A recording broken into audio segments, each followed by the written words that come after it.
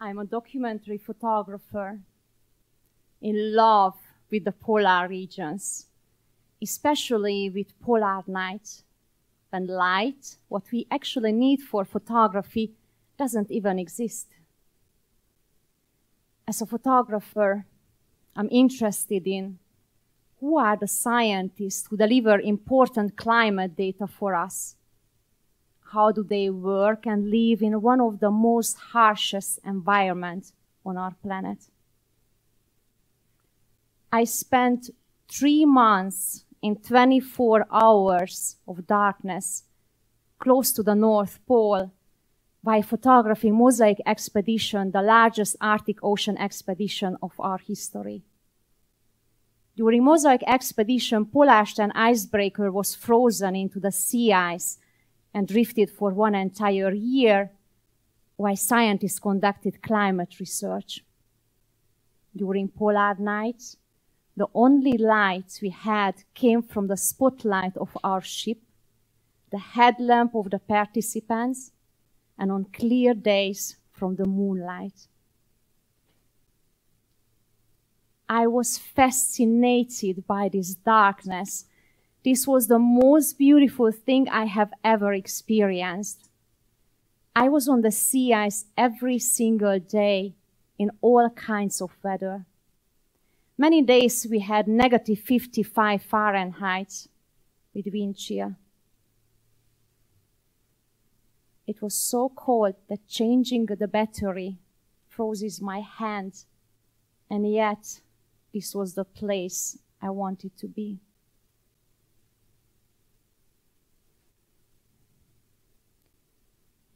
Before every big decision in my life, I asked my 85-year-old me for advice.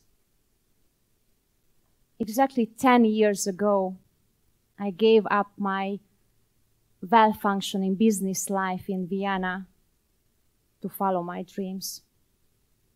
With 2 suitcases and an address with my hand, I moved to New York City to study at the International Center of Photography.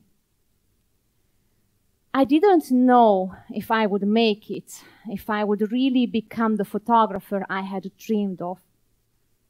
But I knew if I didn't take this chance, I would never have an answer, and I would only regret it by the time I reach 85.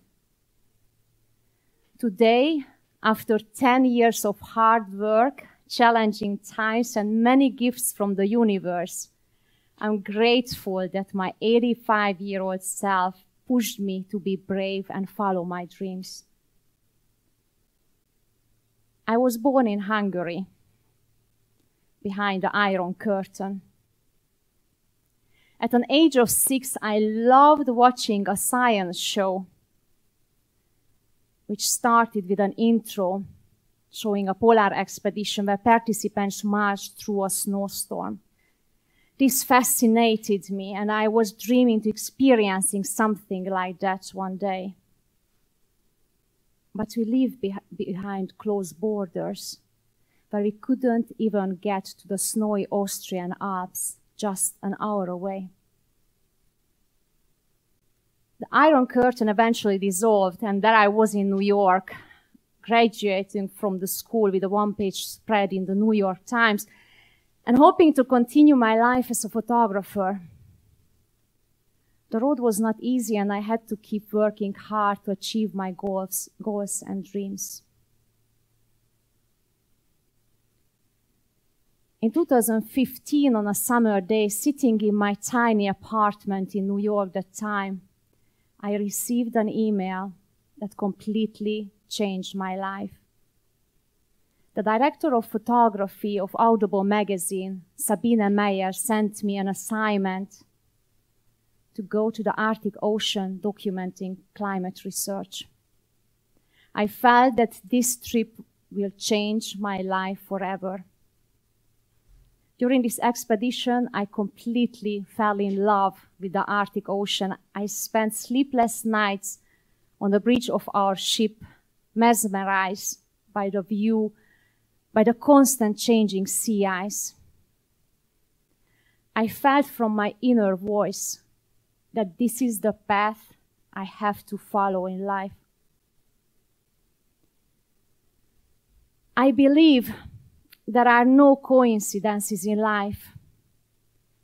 Right after the expedition, I wanted to do everything to continue my working in the polar regions. Therefore, I traveled to Norway, having many meetings with scientists for future collaboration. And while I was there, as a surprise, another gift from the universe, the director at that time of the German Alfred Wegener Institute for Polar and Marine Research, Karin Lochta, was there to give a lecture. Right after her talk, I introduced myself, my dreams and goals working in the Arctic. We met next day again, and right there at her breakfast table, she offered 2 expeditions to join. My life, my path, working in the polar region started. Before Mosaic, I participated in many expeditions in the Arctic and Antarctica, all in 24 hours of daylight. I knew that Mosaic would be different because our time on the sea ice would be in 24 hours of darkness and several weeks away from any kind of help. Therefore, we had to prepare for all kinds of danger, like fire on board. I had to do every training as a photographer and as a participant. The photography part was the most challenging. This is me, collapsed in the shades after photographing a firefighting training in 30-kilogram heavy gear in 120 Celsius fire container. Each group in the training came into the container for 10 minutes, while I stayed there for 2 hours. The firefighting training lasted for several days, and for me, many days ended with running tears from exhaustion. This is me again, in black, during the next training, and I promise I was much more active. We were left for 60 hours for a survival training on the coast of Svalbard in the land of 3,000 polar bears. With no food, no water, and only 5 sleeping bags for 14 people, and a rescue box with some equipment. I was drained by the lack of sleep, and I was freezing because my only red, warm polar overalls got wet within the first hour.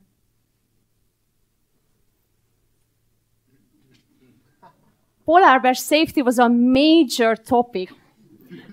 I don't think they seem so dangerous here, but we had to learn how to encounter them. We learned how to use a rifle and a signal pistol, which luckily we only used to scare them away. The trainings prepared us for what was to come, like Neil Armstrong and Buzz Aldrin at the moon landing, only with polar bears. 3 months in polar night felt like being on the moon, like being on another planet. The sea ice looked gray like the surface of the moon, and the sky was black like the universe. I always had to remind myself that we were standing on a sea ice with 4,200-meter ocean beneath our feet. We experienced many storms, the first one with 100 kilometers per hour. The sea ice was moving, and in the drifting snow, we could barely see the openings. While photographing, a colleague of mine from a film team fell into the freezing waters through a crack just 2 meters behind me. Due to the loud wind, I couldn't hear anything. and luckily 2 other people saw it and helped him out immediately. That was the reason why it was so important that we worked as a group on the sea ice. In storms far away from the ship, many times this was the reality how much we could see. Sometimes so much, and sometimes too much if someone looked into your eyes with their headlamp. I remember when I first experienced the ice ridging event. It was as loud as someone would have started a generator. The sea ice started to move under my feet like an earthquake, and the only thing I wanted to do is to run away. But you can't. You are standing on a sea ice. It is much safer to stand still and watch. Getting to scientific stations during storms, it was always very slow and challenging. We had to use sledges to cross cracks safely. Arctic is the fastest changing environment on our planet, where average temperature is rising 2 to 3 times faster than elsewhere. During polar night, first-time measurements were taken. This is why this expedition was so important, to understand the processes of the Arctic Ocean, also during wintertime, to be able to have better data for future climate prognosis.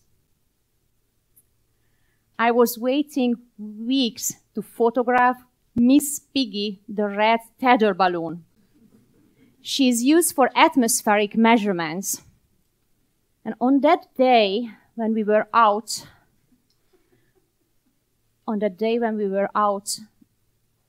6 to 8 hours, it was negative 40 Celsius degree with wind chill.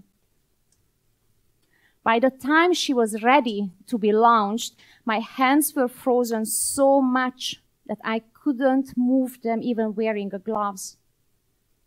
I could barely take this one image while crying inside from pain. Apart from all the pain that froze my hands, for me, nothing can be compared to the beauty of polar night in the Arctic. We had the most modern and highest technology on the sea ice, and yet we lived a very simple life on board with no internet, no TV, and no mobile phone.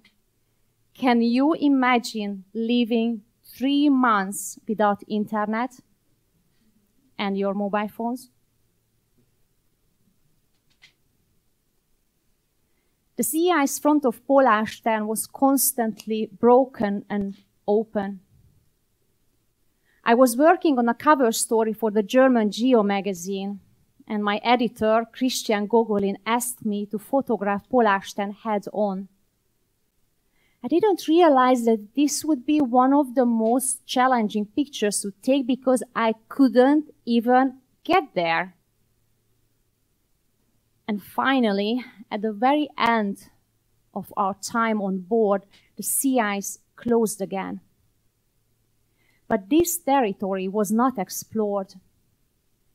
I went out with one of my colleagues, moving forward with 2 of my cameras, using the tripod, poking the sea ice front of me. Luckily, we made it back dry. Immediately after the expedition, I traveled to Washington, D.C. And as I walked the streets, I realized I didn't have to watch every single step of mine, not to fall into the freezing waters. And I didn't have to be on constant lookout for polar bears. I realized how alert I was during the expedition.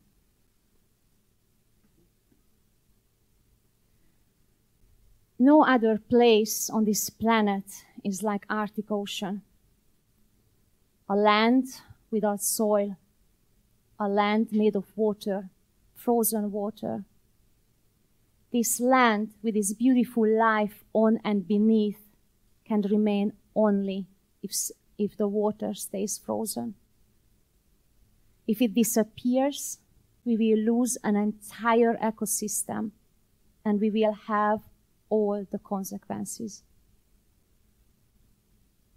When I think about mosaic, I think about this picture. It raises a question in me. How far can we go to explore our planet? And how far can we go to follow our dreams? We discover the space, the deep seas, and for the first time, the Arctic Ocean during wintertime, to have a better understanding about the changes in the Arctic and which changes will have effect on our life and the planet. Looking at this photo, my 6-year-old self is grateful to be there where she wanted to be, and my 85-year-old self is smiling since I listened to her. Thank you very much.